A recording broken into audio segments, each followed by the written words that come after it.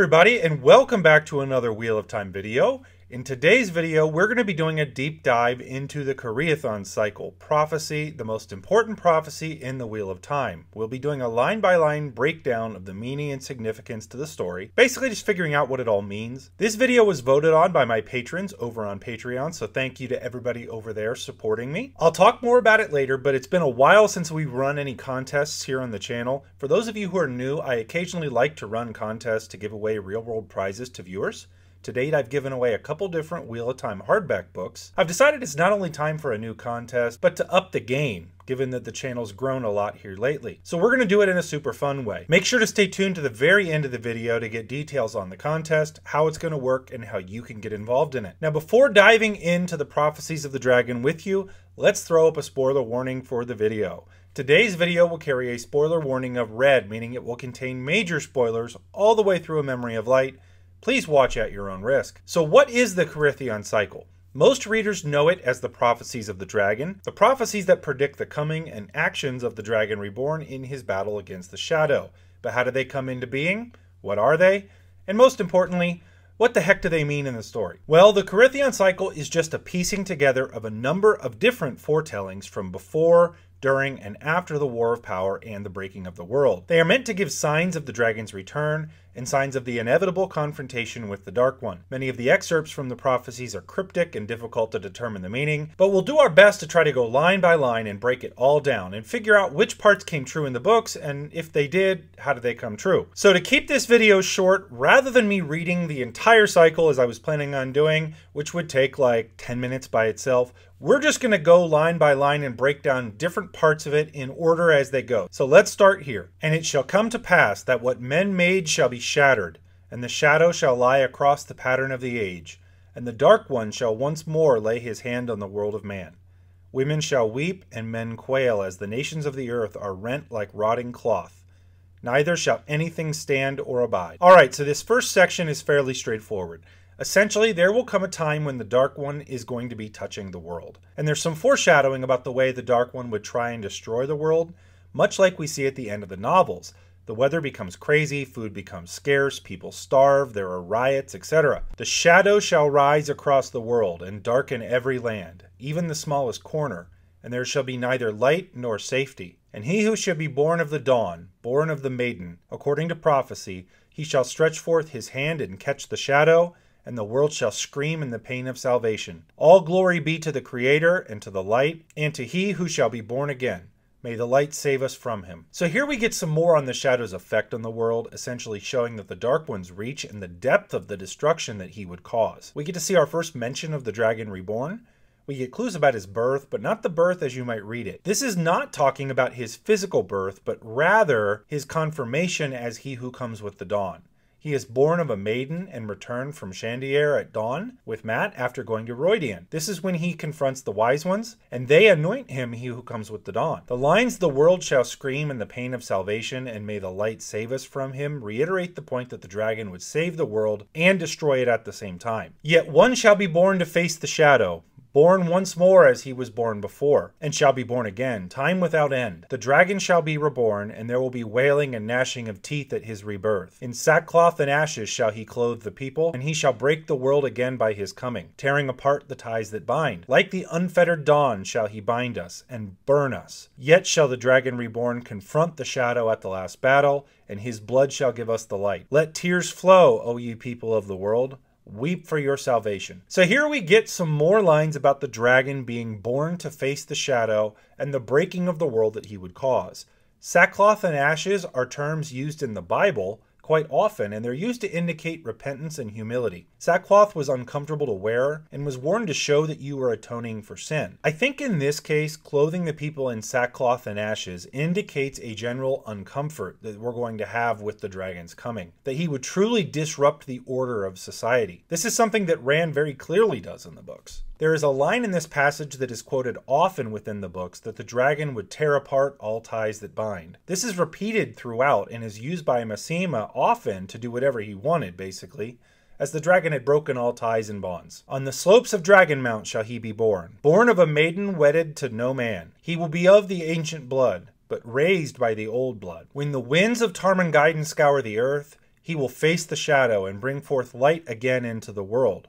For he shall come like the breaking dawn, and shatter the world again with his coming and make it anew. Here is the basic information on Rand's actual birth and upbringing. He was born of Tigraine, who had become a maiden of the spear, and then he was born on the slopes of Dragonmount. Tigraine had not married Janduin, the clan chief of the Tardad Aiel, as she would have had to put down the spear and not be a maiden of the spear anymore. Instead, she carried his baby, and they were lovers, but she was wedded to no man. He was born of the ancient blood of the Aiel, descendant all the way back to the original Aiel from the Age of Legends. But he was raised by the people of the Two Rivers and Tam Al'Thor. The Two Rivers is descendant from the people of Manetheren, which is referred to as the Old Blood in the books. The Winds of Tarmangaiden is an apt description of what was going on in the world of dreams during the last battle, as it was described by the winds wiping reality from existence within the world of dreams. The line about bringing forth light again into the world is something that we see Rand do a lot when he hits his Zen state at the end of the books, breaking the clouds and bringing sunshine and light where there had previously only been clouds and darkness. Twice and twice shall he be marked, twice to live and twice to die. Once the heron to set his path, twice the heron to name him true, once the dragon for remembrance lost, twice the dragon for the price he must pay. These are the lines that mark Rand as the Dragon Reborn and show the world who he is. He is to be marked twice, basically. The first time he's marked, it's in the world of dreams. Ishamael attacks Rand in the world of dreams, and Rand holds on to Tam's heron-marked blade. The fire sears a heron onto Rand's hand, and when he awakens, this actually scars him permanently. Rand had no idea of the significance at that time. The second time he's marked, it's after a battle with Ishamael in the sky over Falma. He again wields Tam's sword in the fight, and the one power sears another heron onto his other hand. This is the first time he was publicly acknowledged as the Dragon Reborn, hence marking him true. The second time he is marked starts with his trip to Rhuidean and his time seeing the past of the Aiel and the price that he must pay at Sheol. This time he comes out marked with dragons on his arms. 5 ride forth, and 4 return. Above the watchers over the waves shall he proclaim himself, bannered across the sky in fire. This is a reference to the very end of the Great Hunt. Before entering Falma to go after Padan Fain and the Horn and the Dagger, they take volunteers and sneak into the city. Perrin, Rand, Mat, Hurin, and Ingtar all volunteer to enter the city, and then Varen refuses to allow anyone else to go because of this prophecy. Ingtar doesn't return as he dies during the battle, revealing to Rand that he was a dark friend, and sacrificing himself to attempt to atone for sins. The above the watchers over the waves shall he proclaim himself line refers to Rand's fight with Ishamael in the sky over Falma that all witnessed. This is the first time Rand raises the dragon banner, and the heroes of the Horn ride behind his banner. The Stone of Tyr will never fall, till Kalandor is wielded by the dragon's hand. The Stone of Tyr will never fall, till the people of the dragon come. Into the heart he thrusts the sword, into the heart to hold their hearts. Who draws it out shall follow after. What hand can grasp that fearful blade? These lines tell of the fall of the Stone of Tyr being one of the signs of the dragon's return. We see through the history of the Wheel of Time that many false dragons attempt to take the Stone of Tyr to prove this. Rand was the first to actually do that. Kalandor will be wielded by the dragon's hand, and he will take the Stone of Tyr with the help of the people of the dragon, which are the Aiel. He later drives Kalandor into the stone to keep the High Lords of Tyr fearful of his return, and that they will observe the laws that he changed as he leaves to go to the Aiel Waste. Who draws it out shall follow after refers to Jahar Narishma returning to Tyr and drawing out the sword for Rand prior to his battle with the Shanshan. Power of the Shadow made human flesh, wakened to turmoil, strife, and ruin. The Reborn One, marked and bleeding, dances the sword in dreams and mist, changed the Shadow Sworn to his will. From the city, lost and forsaken, leads the spears to war once more, breaks the spears and makes them see, truth long hidden in ancient dream.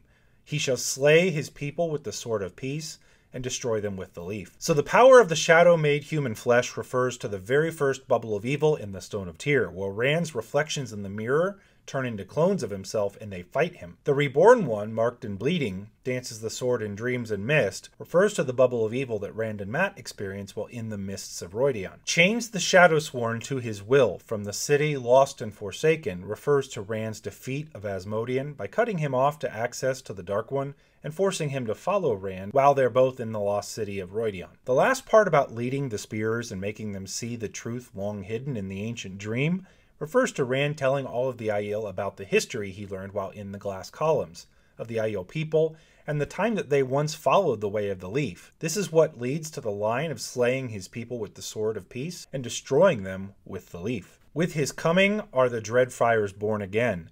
The hills burn, and the land turns sere. The tides of men run out, and the hours dwindle. The wall is pierced, and the veil of parting raised. Storms rumble beyond the horizon, and the fires of heaven purge the earth. There is no salvation without destruction, no hope this side of death. These lines are either a reference to the Shaido invasion of Cairhien again, or just another reference to the Dragon Reborn's coming and the destruction that accompanies him. This is one of the first times we see the title of a book in the prophecy, something that we're going to see a few more times. The unstained tower, broken, bends knee to the forgotten sign. The seas rage and the storm clouds gather unseen. Beyond the horizon, hidden fires swell, and serpents nestle in the bosom. What was exalted is cast down.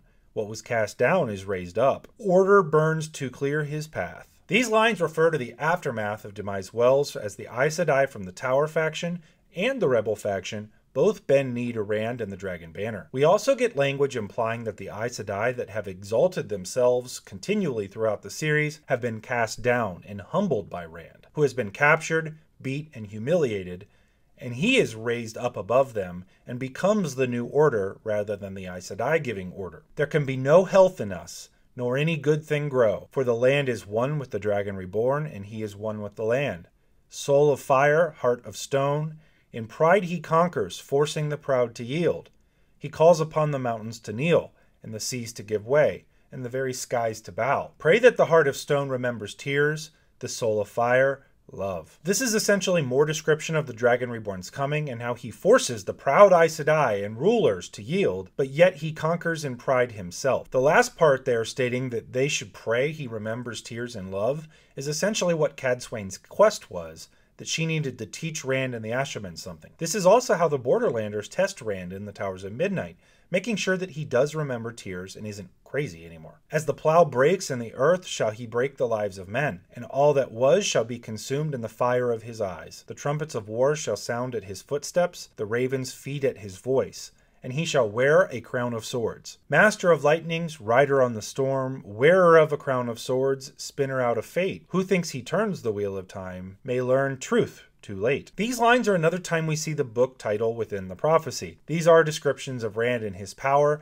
but also his pride and arrogance. The line about him thinking that he turns the wheel of time is so true, and that he might learn the truth too late. This is part of that journey that Rand goes through in self-discovery and eventually turning into Zen Rand. The seals that hold back the night shall weaken, and in the heart of winter shall winter's heart be born. Amid the wailings and lamentation and gnashing of teeth, for winter's heart shall ride a black horse, and the name of it is death. These lines appear to refer to the coming of Moradin and his leadership of the Shadow. Moradin literally means death in the old tongue, and he dresses in black. And also, here's another time that we get to see a book title in prophecy with Winter's Heart. And it shall come to pass in the days when the dark hunt rides, when the right hand falters and the left hand strays, that mankind shall come to the crossroads of twilight, and all that is, all that was, and all that will be shall balance on the point of a sword, while the winds of the shadow grow. He shall heal the wounds of madness and cutting of hope. He shall hold a blade of light in his hands, and the three shall be one. He shall bind the 9 moons to serve him. The north shall he tie to the east, and the west shall he bound to the south. I love these lines as they basically show Rand's sanity and his humanity were on the brink of collapse at a crossroads, basically, until he was able to merge with Luz Theron and become the Zen Rand that we later see. Healing the wounds of madness and the cutting of hope seem to refer to his cleansing of Saidin and giving hope for those that can channel Saidin as they actually might live rather than just being tools. Binding the 9 moons to serve him seems to refer to bringing the Shan-Chan and the Daughter of 9 Moons into the battle for the last battle. He basically unites the world against the Shadow right before the end. Twice dawns the day when his blood is shed, once for mourning, once for birth. Red on black, the dragon's blood stains the rocks of Sheol Ghul. In the pit of doom shall his blood free men from the Shadow. His blood on the rocks of Sheol Ghul, washing away the Shadow, sacrifice for man's salvation. He shall break chains and put others into chains. Fortune rides like the sun on high, with the fox that makes the ravens fly. Luck his soul, the lightning his eye, he snatches up moons from out of the sky. When the wolf king carries the hammer, thus are the final days known. When the fox marries the raven, and the trumpets of battle are blown. And these last lines refer to his defeat of the Dark One in the last battle. He dies at Sheol Ghul. his blood staining the rocks where he was in the Pit of Doom. The last lines refer to the other ta'veren boys, Mat and Perrin. Mat is the fox that makes the ravens fly. With luck in his soul, he has a missing eye, and he snatches moons out of the sky, referring to his marriage with Tuon, who was the daughter of the 9 moons. Perrin is clearly the Wolf King, as he carrying his new hammer. The trumpets of battle being blown can also be a reference to the Horn of Valir at the last battle. So guys, that's my breakdown of the very long Carytheon cycle. What did you think about the breakdown? Did you interpret any of it differently? Please let me know in the comments below. And so I promised that I would let you guys know about the upcoming contest that we're going to be running on the channel. So we're going to be hosting a real-life virtual game of Wheel of Time Jeopardy with a real prize. I'm going to be selecting 2 contestants to go up against Daniel Green. We'll record the audio and play the game off, not live, and then I'll post the video after I edit it up a little bit. But the winner's going to receive a prize package that's mailed out to them with a copy of one of the Wheel of Time hardback books, a special shout out in an upcoming video, and the ability to pick the topic for one of my videos in the near future. Here's how you can register to be picked to play in the game. One of my Discord moderators, MK, has started a new Facebook group to discuss the series and really keep growing the Wheel of Time community in different mediums. You can start by requesting to join that group. I'll have that posted in the description below. Then you post your Wheel of Time story on the group page. Let me know how you found the books, what your experience has been, and why you love them. We'll have 2 folks picked out to go against Daniel Green in our first ever Wheel of Time Jeopardy. The link to the Facebook page is in the description below, so all you have to do is get in there and post what your Wheel of Time story is, and that's how you can get entered into the contest. Please like the video if you're enjoying the content, and make sure to subscribe to the channel to be updated when I release new content. Also, make sure to check out my Patreon if you want to support what I'm doing here. Thank you guys all so much for watching, and until next time, peace out.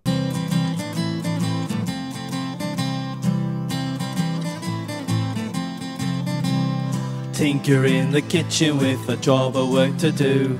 Mistress up above, slipping on a rope of blue. She prances down the staircase, a fancy oh so free, crying, Tinker, oh dear Tinker, won't you mend a pot for me?